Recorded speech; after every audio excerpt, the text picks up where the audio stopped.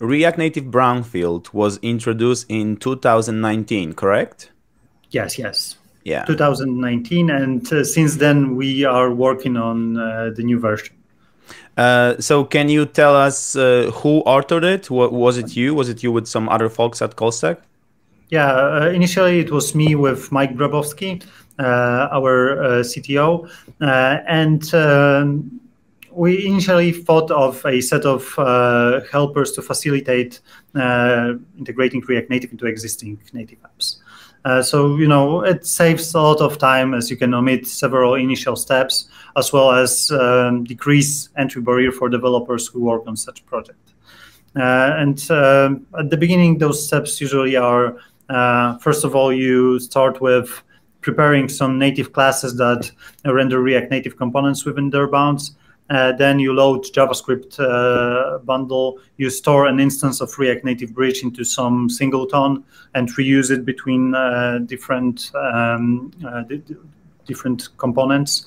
And then you prepare JavaScript API to, let's say, compose native and JavaScript navigators, because that's often a case that you have to embed the screen into native navigation hierarchy, and you do not want user to notice that at some point there are operating in React Native. Yeah, this was actually the hard part when I tried to visualize how Brownfield works. So you can imagine that if you have a mobile application written in native Android, you could do React Native as like completely different set of screens and like just link the two words with just one intent, one navigation change. And you are in the native now, you transfer to React Native and you browse in React Native.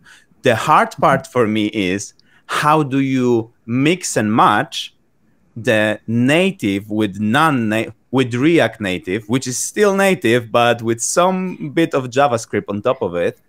And how do you maintain the whole system? This is really mind-blowing for me. I didn't do much of a brownfield, as you can imagine. Sure. Yes, so I will tell you about the maintenance in a second. So I will be speaking about what's going on at the moment in React Native Brownfield. But before I do that, I will answer the part regarding the integration itself, which was covered in initial release of React Native Brownfield. So generally, you don't need to create a separate intent. You can embed React Native into Fragment or an instance of Android Vue. So basically, you can embed a React Native component into native hierarchy, which helps a lot, because then you have native navigator, for example. You have navigations based on fragments, which is, I think, the standard now for Android applications. And at some point, you render React Native within that. And what you need to do, basically, is to toggle which navigator is active. Is it the JS one or is it the native one? So React Native Brownfield has some helpers to do that. Okay.